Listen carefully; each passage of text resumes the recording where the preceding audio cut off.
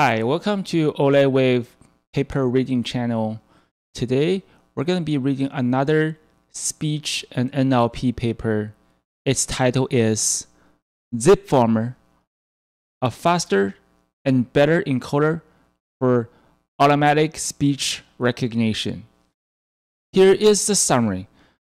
I think the biggest benefit it brings to the speech recognition community is that they have proposed a, first of all, faster and more memory efficient, and third, better performing. I mean, lower WER transformer based ASR encoder. They call that transformer. And compared to the conformer that was prevailed, and they have beaten the conformer, and I think they also stashed a bunch of innovation points in this paper. According to my reading, I ranked the importance of this innovation in the descending order. First, ScaledAdam is very, very important in getting the WER reduction they mentioned. This is the most important. And secondly, they proposed SwooshR and SwooshL. Well, I think according to the results, this is the second most important. And also they redesigned the block structure. In my personal opinion, this was based on, or they also mentioned that this was based on some U-Net shaped model. I think lots of you may be familiar with this architecture. It's called Zipformer. Zipformer is also U-Net shaped, but they made some changes in it. For example, the point that they did was nonlinear attention, and also they used multi-head attention weights other than multi-head self-attention. These all help them to make their model more efficient, aka less amount of parameter, but are training more faster, and they can train deeper neural network models. And I think this is the least important. They propose something called a BiasNorm. It's really new comparing to the LayerNorm, but I will cover everything. So this is the most important, the second, the third important thing, and the fourth important thing. All right, let's move on. And first of all, I think lots of you are wondering, you said this model is fairly good. What do you mean? So I think for those of you who are familiar with my YouTube channel and watched lots of videos of mine, you might be familiar with the LibriSpeech dataset, and they have. I usually only look at Tesla Clean, and that they are the first amount of people reach the 2.0 without language model. Okay, I think ASAP achieved the 1.7 something in terms of WER with a very sophisticated language model. But they managed it by using the Zipformer and a modified loss, and they get 2.0, which was very impressive. And if you look at their model size, their model size is not the largest, if you can see this. And compared to the conformer, okay, conformer wise, these are the results reported by Google. They did reach something 2.1, But I have to say that during the past 4 years, people have tried to replicate their results, and the best or the most close group of people who published the result were the people from ESP.NET. They only get 2.29. You can see this is at least a 10% behind the number reported by Google, 10% behind. And also, Dr. Polvi and his colleagues, they also re-implement everything of the Conformer, and they did apple-to-apple comparison by using the same loss function they use, the proof transformer, proof transducer. And they have shown that, okay, I think this is not purely apple-to-apple, but you can see that the model only get 2.46, and this is almost 20% behind the Zipformer. Okay, this is a huge gain, huge reduction in WR. So I think if you have watched this, I think everybody should read their Zipformer paper and download their toolkit. What do you call that? It's called the K2 FSA on GitHub. I believe they have released their source code a long time ago. Everybody should try this, okay? All right, I'm gonna start from the introduction to give a more detailed analysis or my point of view on this paper. But if you can keep watching, thank you, because I'm gonna bring some of my own thoughts to you. And I have about 20 years of experience on ASR. I don't think you can get the review you can get from me comparing to some articles written by some Medium authors or 公众号 authors. Okay? Please be patient with me. All right. I think I finished the introduction. Well, before I start, I think I want to talk a little bit about Dr. Dan Polvi. I'm a big fan of his, to be honest. I've been started to follow his work since 2005. I think at that time, everybody knows his PhD work, minimum foam error rate, for ASR training. Well, that's a loss function. And also later on, he proposed feature FMP, feature minimum foam error rate in terms of the loss function in 2005. And that was awesome. But back then, speech people do not like to open source their stuff. So at that time, people had difficulty in replicating his results, but nobody doubt he managed to achieve that excellent result because his paper talked for himself. I think back in 2011 or 12, maybe 2013-ish, because the successfulness of the neural networks. And Dr. Polvi started to write a toolkit with his friends. His name, probably everybody knows, is Caldi. And recently, they have shifted to another toolkit, which is K2 FSA. And lately, I think he was inspired by lots of researchers who work in the neural network architecture and also learning rates.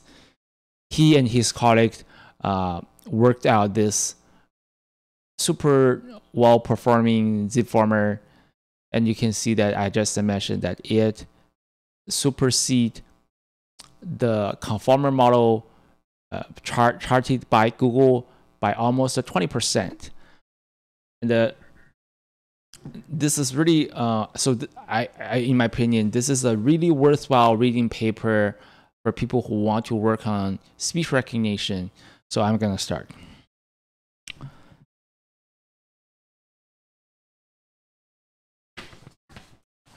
For the related works, I don't think I have time to read all of them, but if you find anything, I think I do not have Zipformer yet. I don't have Zipformer yet, but this is more like a U-shaped structure. I think this was borrowed by computer vision people, and it's fairly easy to understand.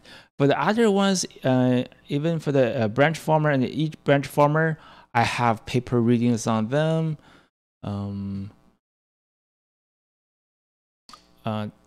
Improvements, I think John Addo, I think maybe I have read this too. I think I read lots of people, especially Conformer. I think I'm the only people on this internet have read the Conformer paper line by line. So if you're really interested in a Conformer, you can check this, because this was specially designed for speech recognition. Okay, I have this in my channel. Okay, end-to-end framework. Right, I will give you a quick go through of this. This was by Dr. Alex Graves back in 2006, and then later on is also him. He proposed something called a recurrent neural network transducer. No, that's not the Google guys proposed. This is like different than the RNN. LSTM based RNN stuff. This is more like the how to turn one sequence into another sequence for speech recognition. And later on, I also have this paper reading. Interesting. I have this, and I also have this. This is William Chen. I think people nowadays everybody call that this AED, but this indeed at that time people, or especially Google people, like to call this LAS.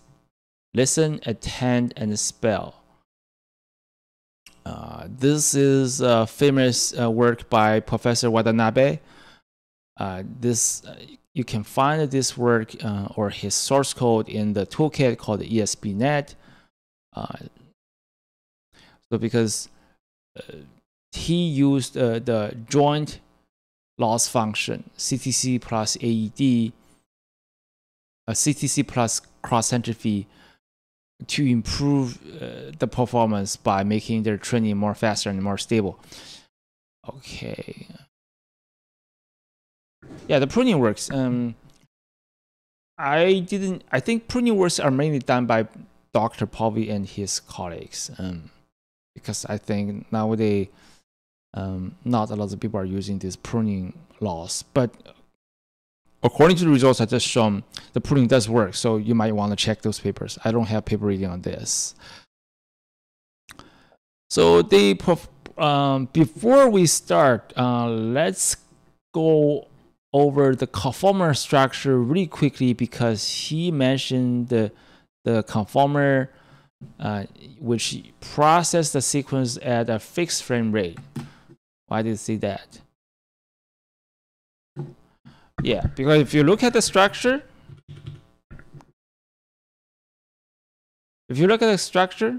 here, you can see there's only one subsampling happening here, which goes from 10 milliseconds of frame rate to 40 milliseconds of frame rate, which is equivalent to 25 Hertz. That's what they are talking about here. And beyond this, you see everything was sampled at 40 milliseconds rate or 25 Hertz, and the rate, the frame rate doesn't change after that.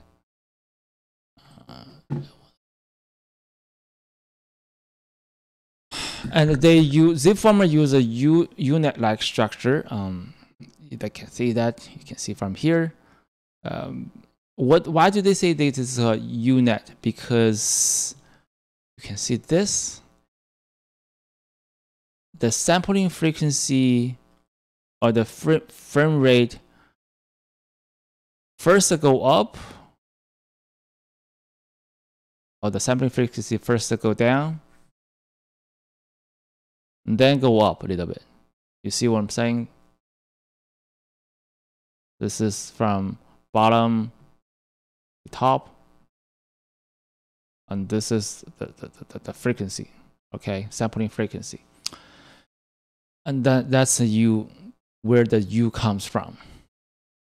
And there's some, of course, you can see every time they have, for every, between each,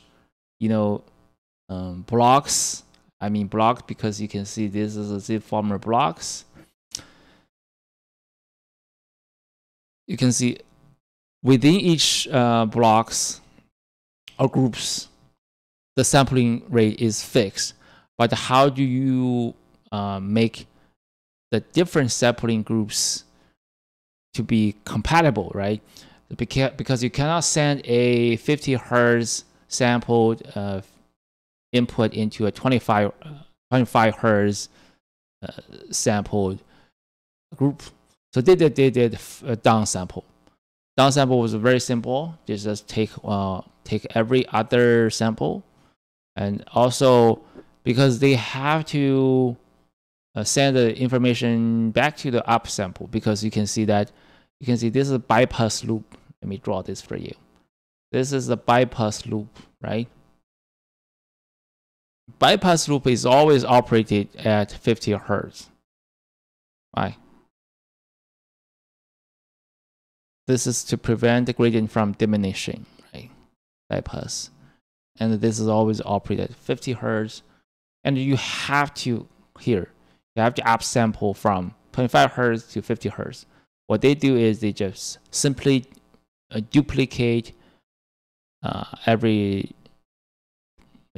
duplicate one sample after another one, okay? And then you can see here, they downsample by 4 times, upsample by 4 times, I think, right?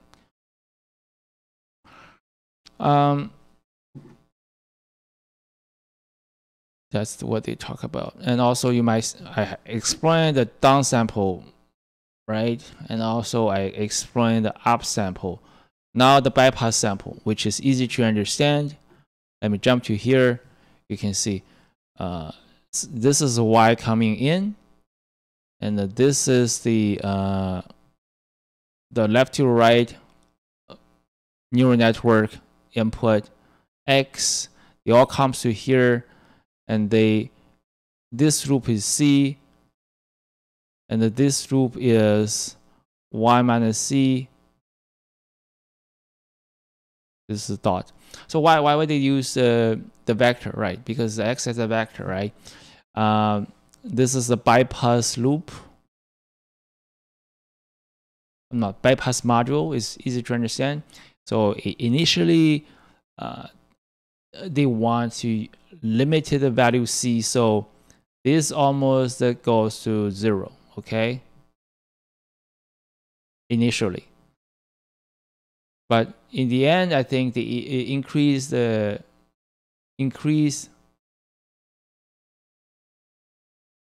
Wait a second, I'm wrong. So initially, they put the value of C to be very close to 1. I think they can accelerate the training. But in the end, they are trying to make their C value or steps. C value to go lower and lower, right? They have 20K steps, right? It becomes to minimum 0.2, right? So the bypass weight is getting very little, right? Am I right? Oh, I'm wrong again. I think I mistook the Y and X. So here is the Y, here is the X. Initially, they said what is 1 minus C? Sorry. So you follow my thoughts, okay? So initially, this is C still 1, but nothing gets through or in the beginning, right? So everything was just feed forward, no bypass loop. At the end, everything, most of the things are from bypass, or only a few things coming from the network. Okay. What else? Finish the bypass. Now I think it's time to go into the Zipformer block. Before we go to the Zipformer block, let's quickly overview what does the Conformer do. Conformer block do. Okay, and this is a standard spectral augmentation. It rotate, squeeze, not rotate, sorry, squeeze, stretch the audio in time, and they squeeze and stretch the audio in frequency domain, and they also do some warping. Okay, sorry, they have done some masking, not warping. And there's a linear transformation, they drop out, and it comes to the conformer block. You can see this is n conformer blocks, identical conformer blocks, and you can see there are two feed-forward models on the top and bottom, and they have this LayerNorm, and they have the multi-head self-attention on the bottom, and they have a convolution module on top of that, and there are bypass of each module, and this model comes from the MacronNet. Macron, yes, the French president, or the dessert name, French dessert, because you can see that this is like the bun, and these are like the colorful stuffing between the two buns. Okay, this is like more like a Macron, and this comes from MacronNet, from computer vision. Okay. All right, let's go back to our Zipformer. Okay, you can see there are still feed forward at the beginning and the end, right? And the LayerNorm is being replaced by BiasNorm.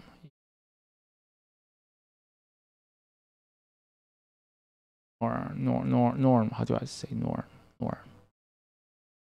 Okay, replaced.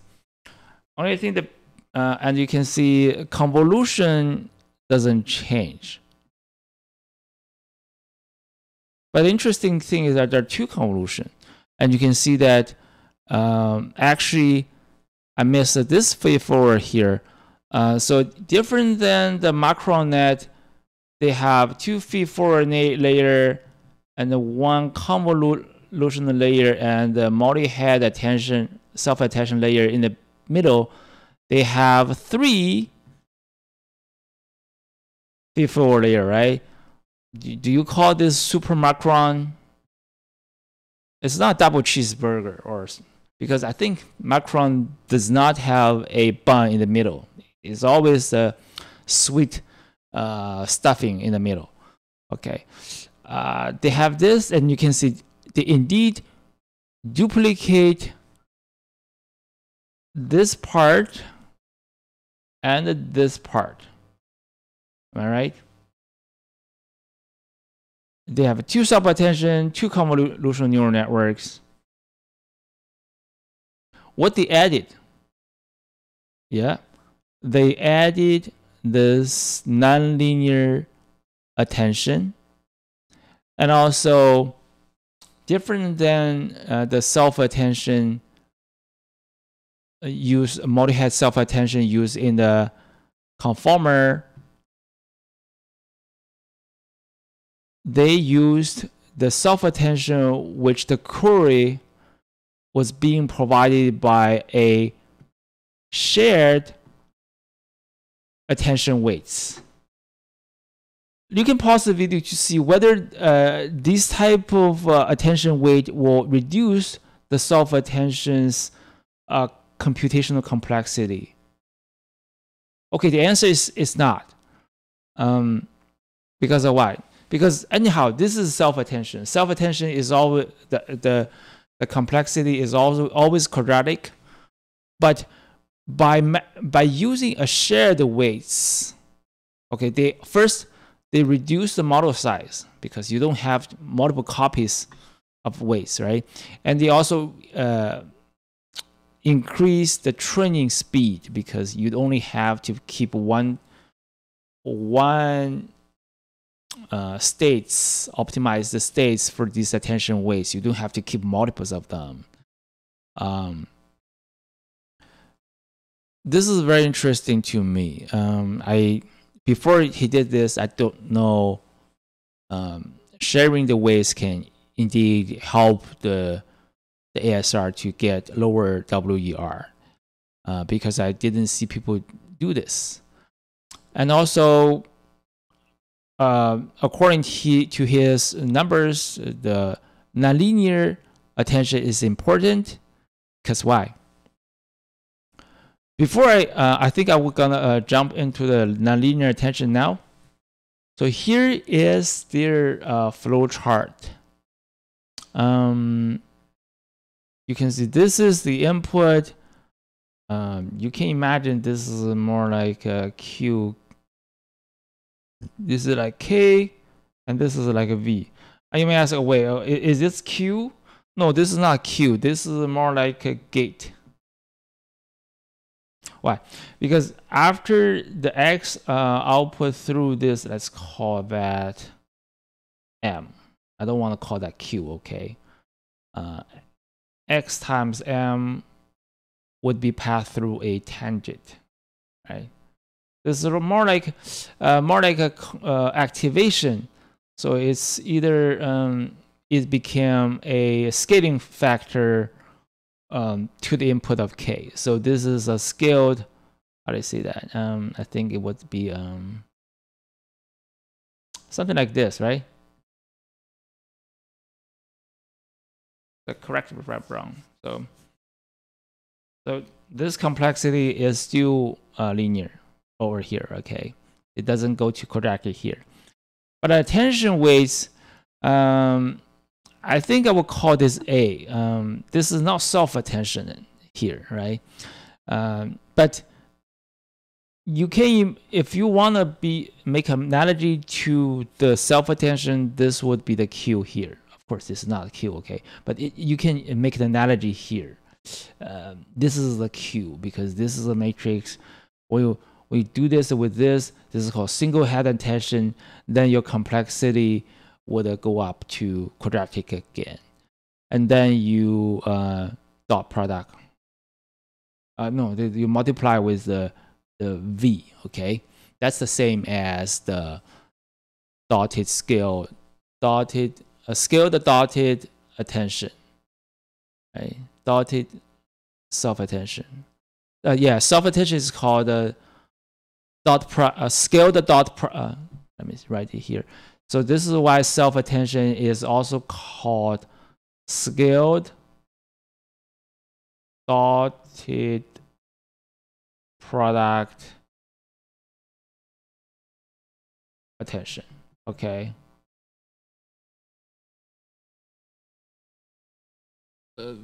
So you can see this part doesn't reduce computational complexity, but also added this this block.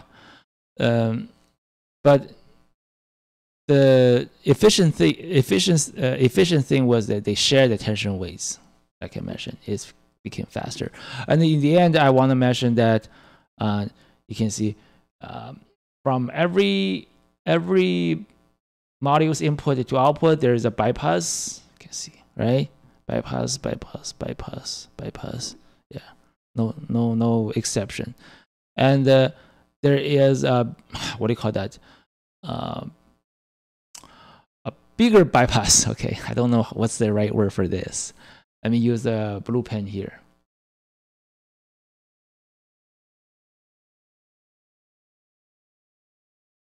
Bigger bypass here, from here to this, right?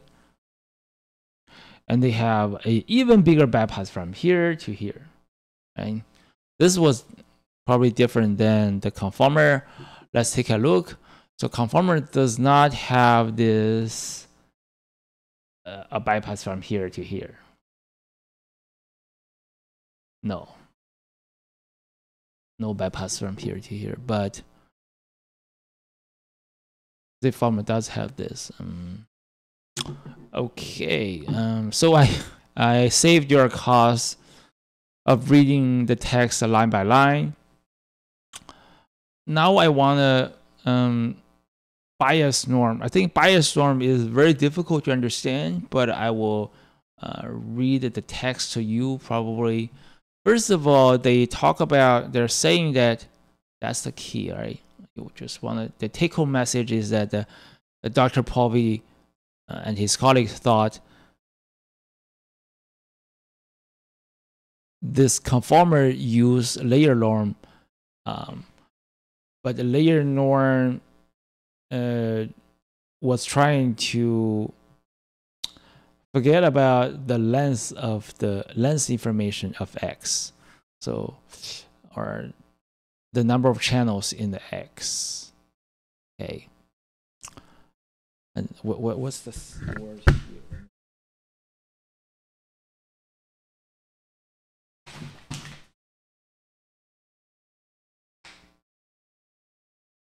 Yeah, that's the problem. They are talking about the problem. They sometimes said just one channel, your large constant value, for example, 50. Yeah, that's and this is what Dr. Povey thought the LayerNorm does. They're saying that he's saying that LayerNorm would fully remove the vector length, functioning as a very large value. Yeah, that's what the LayerNorm does. And based on his observation, he pitched his theory. Because of this, the blue line underlined text, the observed phenomena was because the LayerNorm tried to functioning as a very large value, so the length information could be retained. Interesting.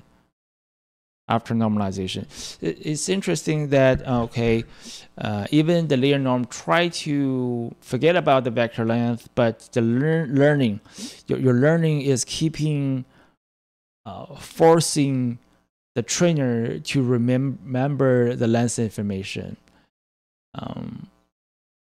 That's the first one. And to resolve this, I think you can see he removed the mean part, right? The expectation is gone here. And he doesn't do the length normalization again. Length normalization. So it doesn't do the normalization like people do here. This is normalization, right? He used the RMS. RMS here, the equation. Let me write the equation for you. This is like d over x xi minus bi, and this is I from 1 to d, and this is all scalar. Everything was scalar here, and you have the square root, right? Better. And so by doing this, and also b, as he mentioned that this is a large constant value. So I think what he talked about is that, okay, I don't want your model to learn something that's, or spend your effort learning something that I know, okay? So he just put his prior knowledge or his expert knowledge from observing, and he just set the bias B as a large constant value. It's a constant. So the model doesn't have to learn this, okay? So I think it reduced the model size or something, right? And also, this is the first thing. The second thing is that some modules are dead and they have extremely small output. I think this is easier to understand because it's making sense to me. I understand this. So if the layer norm's scale goes to 0, and the inconsistent will consistently reverse the gradient directions. Makes sense, right? Beta is a bias, so beta won't affect the gradient. So if this goes to 0 and goes to the positive and negative so frequently in between these training steps, then you see the gradient flip from positive to negative very frequently, and you can see the updated parameters are keeping oscillating, right? Up and down, up and down, up and down across the steps. That's what he meant. To prevent this, he said this. So this is always greater than 0. So there's nothing you have to worry about that. That's what he basically did. We'll talk about the results in the future. Okay. And later on, he talked about the swoosh. A conformer uses the swish activation. What does the swish activation look like? But let's take a look at what he proposed first. This is Swish by Conformer, and he tries to propose to this SwooshR and SwooshL. What does it look like on the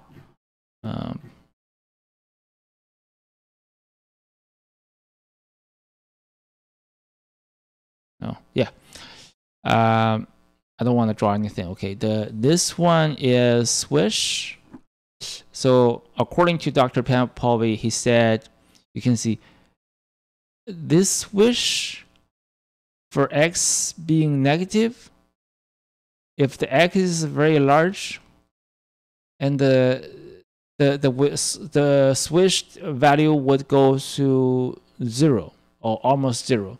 So this, he said that this is a issue. The issue is your training or your update of your model may be stuck at here because your 0 output can go nowhere, right? You want to have a negative value like the SwooshR and SwooshL to go out of this what do you call it? The trap or the region that you don't want to be in, right? Okay. If this is negative, your x is capable of moving towards the other direction, right? And if it is x is too big, it can go this direction. But if this is 0, you're gonna be just stuck in there. Make sense? And this SwooshR, I think SwooshR and SwooshL and the Swish, they all pass at 0. But the interesting thing is that the minimum of the Swish, this is Swish. Yeah. So you can see the minimum of SwooshR is located x. The minimum happens to x smaller than 0, and the SwooshL happens, the minimum happens when the x is greater than 0. That's the difference. But their shape is samer. Okay. Let's go back to Swish, L, and R. I didn't read a lot of papers on the activation function. I don't know whether this is the first proposed by Dr. Paulvey. But he did mention the ScaledAdam optimizer. I think this is very important. It took me some time to understand this. I think this section is definitely 100% written by Dr. Paulvey. Why? Because I've read his paper on natural gradient paper. Just searched his paper. natural gradient for ASR or something. Okay, for ASR training. This part is way easier to understand compared to this paper, but it's still not very straightforward. First of all, he talked about Adam, because you can see his work is based on Adam. It's a advanced version of Adam claimed by him. That Adam is f of theta to be the loss function, and the gradient is called g sub t at the step t. Okay, and then you compute the first moment, and you get the second moment, and this is the bias correction term, and this is the core part of the Adam, and alpha is the learning rate. Makes sense? That's the Adam. If you don't understand it, you have to check the Adam paper, okay? But Dr. Dampovi mentioned that he raised the issue of the Adam. Remember this is very important. Adam is invariant to gradient scale of each parameter. So Dr. Pauli thought, okay, I would argue they still suffers from the following two limitations. The first is that it does not take into account the primary scale. What does that mean? So sometimes the primary is very small, okay, like in the range of the primary neural network parameter. What I mean here is a neural network parameter. Sometimes it's very small. Let's say the primary is in the range of 0 - 2-ish, okay. Sometimes it's very large. Let's say it's like in a 10 to the 2, okay. This is called small scale and a large scale, okay. And then you can see these. The primary update has nothing to do with this, right? Okay. It doesn't take into the primary scale into consideration. But some people may argue that, okay, you have the batch norm, layer norm, it should normalize the neural network parameters, but I think sometimes even you do normalization, your parameter can still get very small. That's my experience. Because lots of time the model parameter during the learning wants to go to 0, because I think that's my own interpretation. The training wants to remove that arc, okay? Remove that number in the matrix, make it to be 0. So they try to make the parameter as small as possible. So it's likely that even if you normalize the parameter can still get very small, close to 0. And the Adam does not reflect this primary scale issue. So I think it's common to think about, okay, I want to do the scaling by using this delta t over RT minus 1. Okay. A second thing is that it's difficult to learn this parameter scale, which is R sub t1, t minus 1. It's difficult to learn this directly because the direction of growing or shrinking parameter sensor is a very specific direction in a large dimensional space.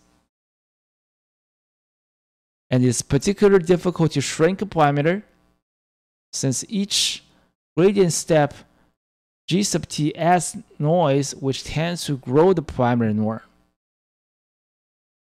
That makes sense? Well, I think Dr. Paul explained it. I can't do better than him, so I just read his text. So here it comes to the gradient update. So you can see everything is the same as equation 5 in equation 6. The only thing added is by this.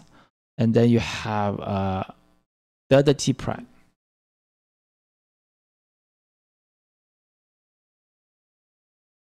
And how do you calculate this primary scale? It's easy, right? You just use RMS. But don't forget, it has nothing to do with t. Okay, it only has to do with the channel scale, the scale of the values in each channel of the parameter. Let me write this for you, okay?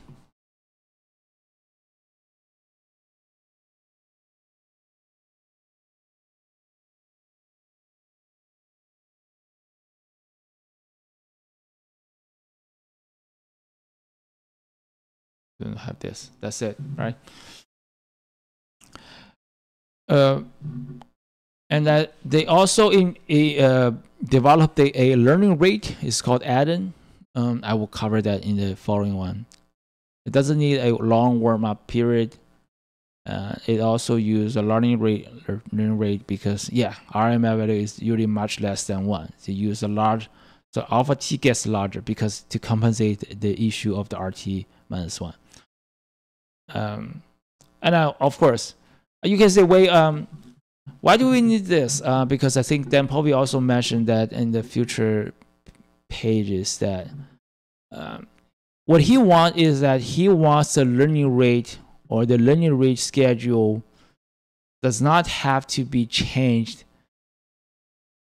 when changing one data set from another data set. Because I can see that occasionally or frequently, commonly, people are arguing that, okay, this learning rate only works for this case, but if you work on something else, you have to tune up the learning rate schedule or learning rate or learning rate scales, those scales from the beginning. That's waste of time. And Dr. Bobby was trying to talk about the inherent mechanism under the learning rate and try to find a schedule that is a variant to the gradient scale of each parameter. Okay.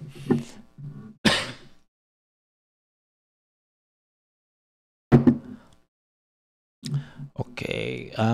About the math here, I think it's easy to understand.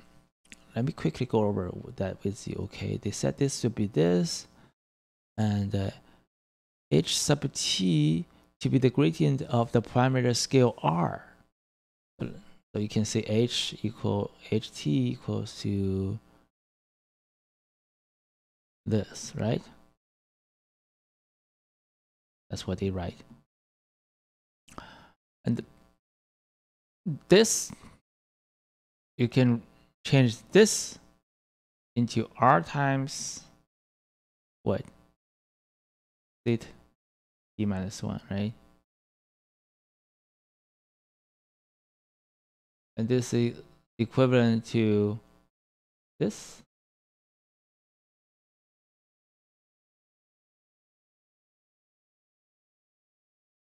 Times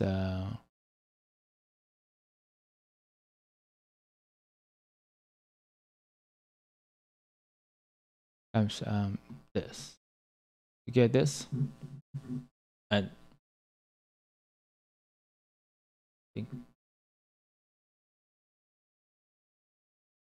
oh, they use the change rule here.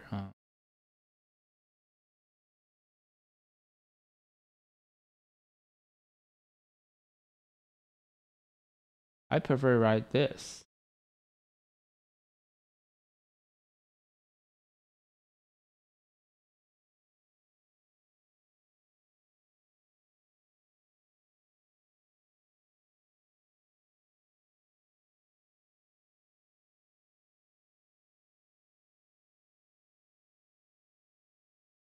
This is g sub t, right?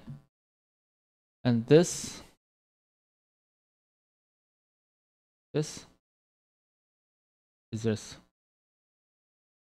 Am I right? Like this, right? And then because this is nearly invariant to change the gradient scale, so they did some approximation. They just approximation here is the gt times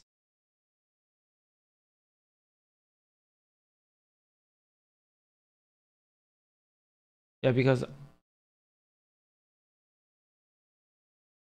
you just add this, right? You got this. Why do you get this? You will see that in the future. He did a beautiful approximation, so which is useful in the future. Following the Adam algorithm, and you can also calculate the momentum of the primary scale and the second momentum of the primary gradient primary scale, and then the cost of the change on the primary from updating the primary scale from this to this is this. Sorry. So you can see, so what he meant here is that the primary theta is being affected by two gradients. Okay, the first gradient is G sub t, right? It's Adam, right? The second factor that's affecting the model parameter theta is the h of t. It's the gradient from their scale of the atom or something. And this delta t sub r, of course, this happens, or this is given the condition of G sub t. Understand this, right? And you update this, and you got this, and similar to equation 6, and you write this is caused by G sub t, you can understand. And this is caused by h of t, right? And you use the momentums from h of t here. Make sense? Because these are from the G sub t. These are from h sub t. And this is the same bias factor, nothing changed. And the scaling factor, the learning rate, scale, learning rate, and the eta is a scale on the learning rate. I have to say that I'm a little bit confused that why do they need another scaling factor here? But it seems that this scaling factor has something to do with that's my understanding. Okay, they have to use a learning rate scalar because they made this this here, right? They go from this to this. This is a scale, so you have to compensate that or something. That's my understanding. Or maybe they want to use the same learning rates as the alpha t here. So they actually meant this is actually a new alpha t, but they don't want to say this has to be, or they think that this indeed doesn't have to be tuned, only has to be scaled. Okay, it's different than you have to tune this learning rate from beginning. You only have to have a constant scaling factor, which is 0.1 in their case. All right, this one, yeah, this one, and this one is easy to understand because you can see this is this times this. That makes sense? And this one moves to here. And this one corresponds to them. Why? Let me say one more thing if you're not familiar with Adam. So Adam is trying to estimate what the R sub t should be after the update. So your starting point is RT t minus 1. So RT is equivalent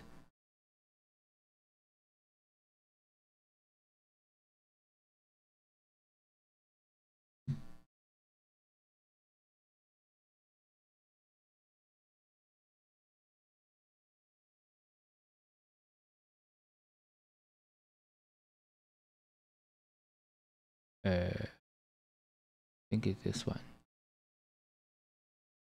If you write this one, this would be easier to understand. Okay, so the next step for the current step, it goes from the previous step and use the gradient times the parameter's current value. Okay, this is the gradient. This is the value. And this is the current. This is next. So this is a basic idea that used in Adam. So he just listed here, and this part is corresponding to this part. This part is corresponding to this part. I hope you understand.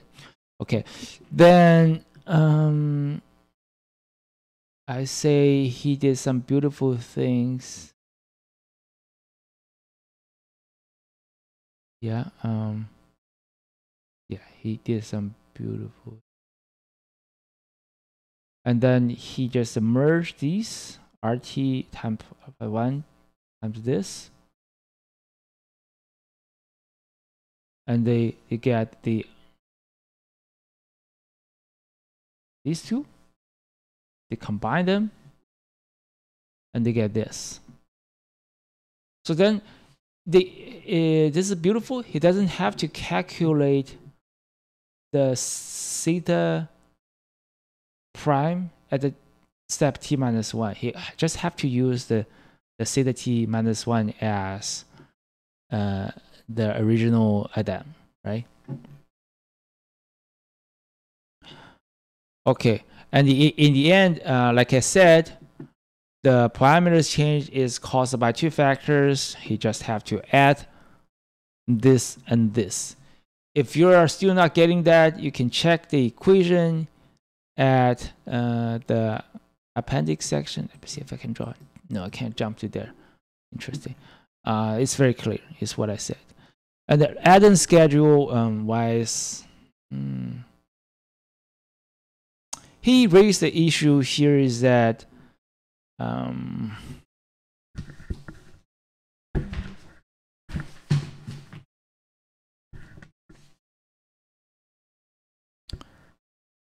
yeah, he raised the issue again. Drawing. So the schedule parameters should not have to be retuned if we change the best size. So the add-in is to make the schedule parameters do not have to be changed. Okay, that's a small innovation. Architecture, I think you will read yourself.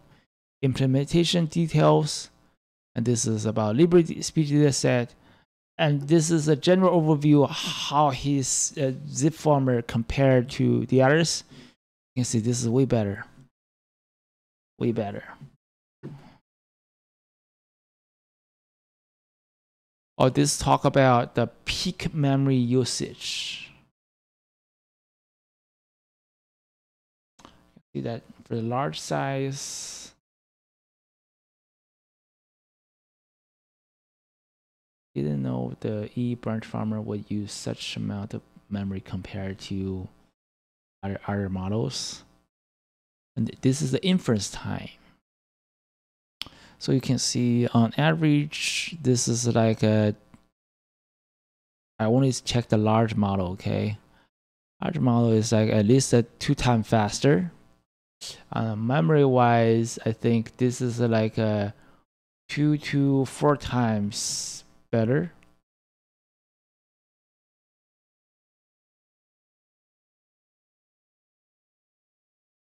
Faster. Okay, that proved what he said. I think I've covered this. The squeeze farmer. This is the each branch farmer.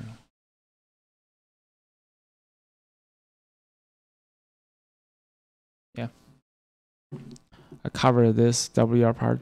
Or WenetSpeech. I don't think these methods differs from each other very much on the WenetSpeech dataset.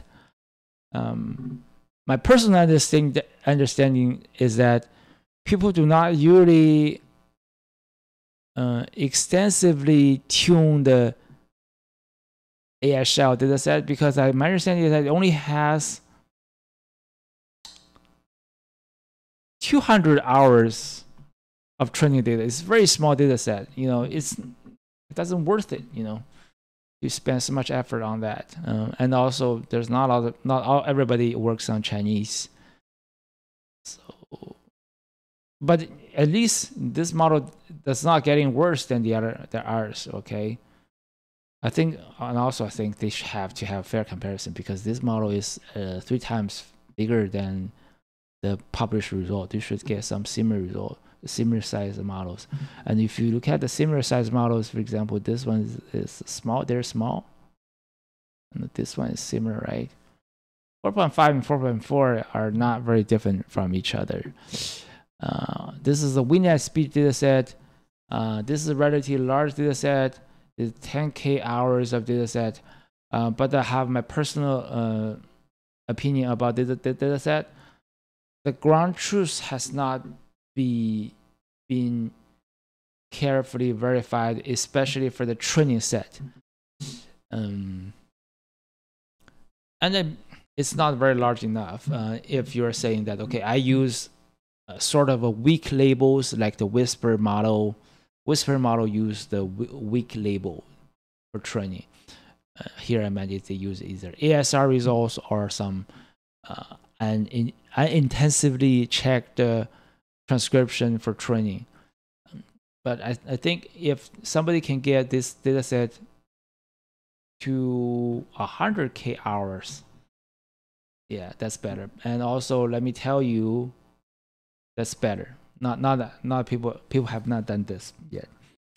And talk about Whisper, in their version 3, they have increased their training data set size to about 3 million hours, which is about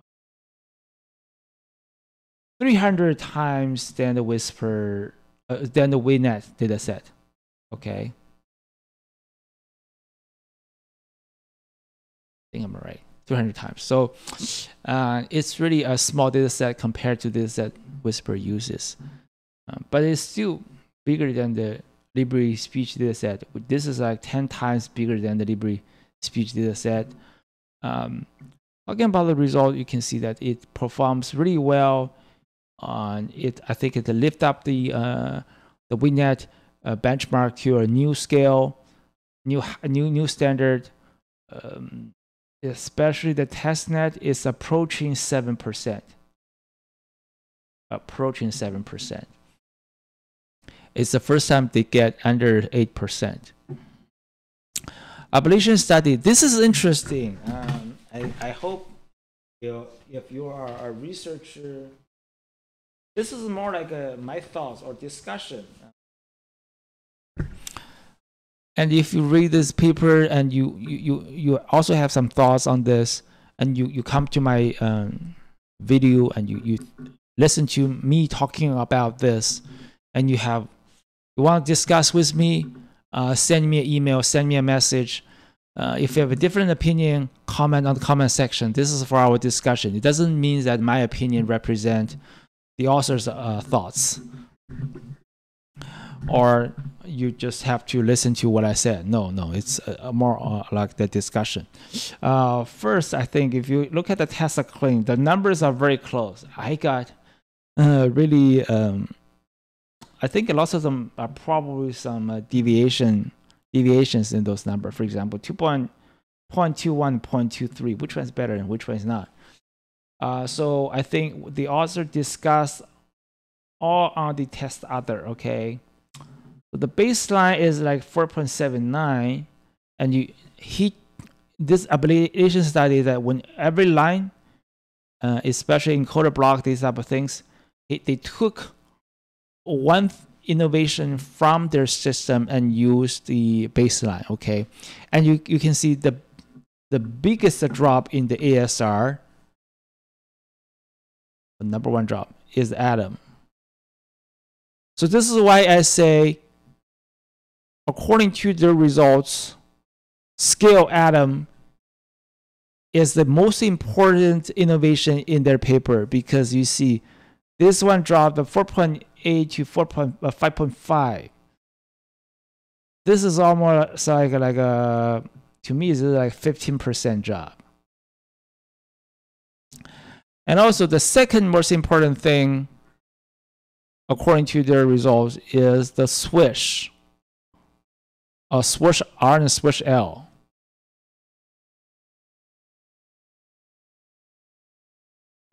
Because if you use Swish, it came almost to 4.3. I think it is like a 10 to 15% drop. It's interesting that if they only use SwooshR, they still get 10% drop. That I got confused, because maybe I didn't read the paper carefully, but I do not understand the difference between the SwooshR and L. Block structure, activation function. You see, their explanation was, yeah,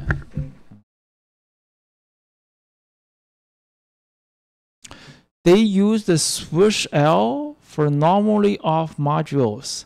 Or I think they mentioned somewhere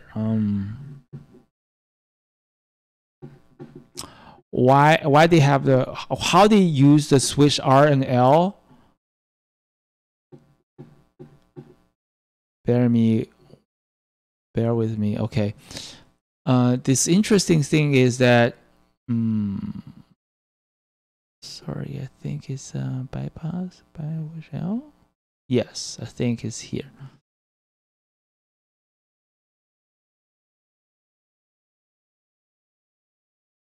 So when you replace this with a SwooshR, this is, I think they meant only with SwooshR, no SwooshL. They observed the modules with bypass connections such as a feed forward and a conv net tend to learn a large negative bias in the preceding linear layer to learn normally off behavior. And this is not good behavior, okay? So they use the SwooshL. So SwooshL doesn't have this large negative bias for these modules. So, and they use the SwooshR for the only use the SwooshL for these normally off modules, and they use the SwooshR for the convolution module and the rest the conv embed. Will make sense? I mean, you probably have to run the application study yourself to check those biases. Those are interesting to me. Encoder structure, no temporal downsampling. I think this is the third. And this means they are better than Zipformer. No temporal downsampling, better than the Conformer. Okay, this is explain why they are better than Conformer, because Conformer, like I mentioned, that there's no temporal downsampling after they subsampling. Okay, this is like 5%.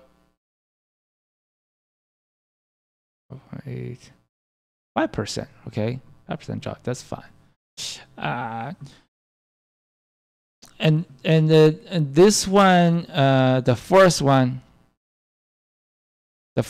or maybe the fifth one, is the normalization layer. You can see there's no much difference. This is even less than 5%, I think. Drop. Makes sense. And there is something interesting in the block structure. I am personally a acoustic modeling guy. I like to see these application studies. Those results are interesting to me. But I didn't see much difference because everything here is like 5% or less than 5%. First of all, they try to use double conformer style blocks, which means that they replace their multi-head attention weights with multi-head self-attention.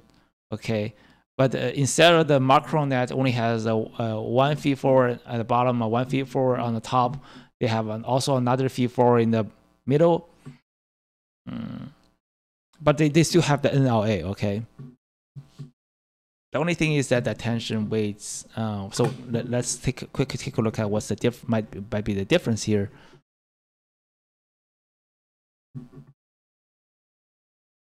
There's no attention weight sharing, right?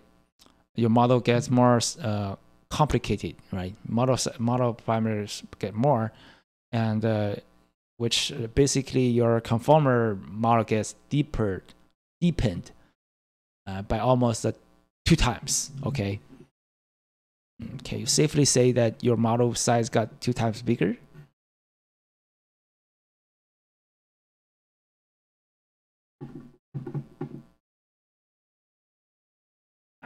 And where is it? Yeah, you can see that the model indeed gets worse. You see, more parameter gets worse. I think that's probably because the model overfitting. And then they say that if you do not use the nonlinear attention, so your model complexity gets smaller. But because Dr. Povey mentioned that the NLA is supposed to capture the global dependency. NLA is for capturing the global dependency.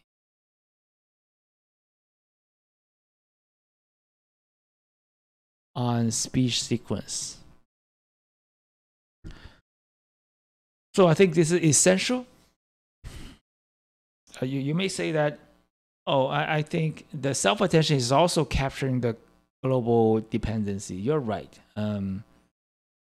But I think the point of this is that NLA has to work with attention weight sharing, because if you do not use NLA, like you said, okay, how about I just use no NLA, because my self-attention definitely capture the global information. I agree with you. But there's no attention weight sharing. And then your result gets worse, very, very worse. I think this is almost like a 5%. Okay. And this, what I said is that if you do not use NLA, then based on this, then you further remove the no attention weight sharing, your result will get worse. I mean, you can see go worse and worse. So you have to have them both. But I would say it would be interesting to see, and the double conformer style block, that means that there's NLA and that there is attention weight sharing. So I want to see the results that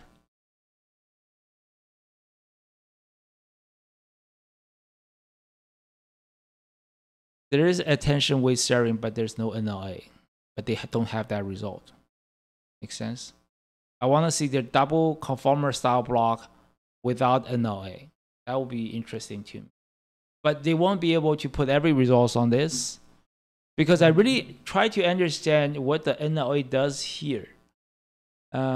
Because you can only see that, okay,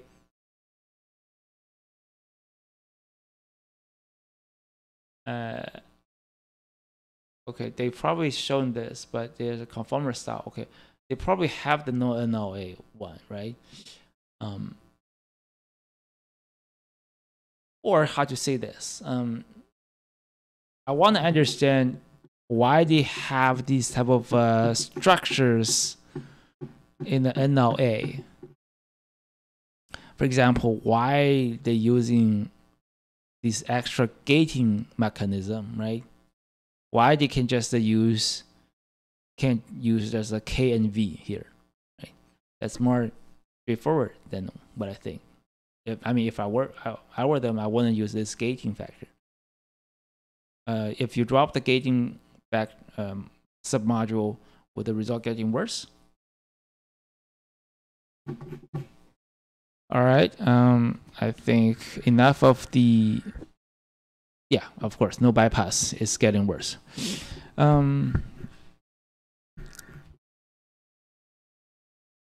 Yeah, this is the appendix. This is a pseudocode of ScaledAdam, or the algorithm of.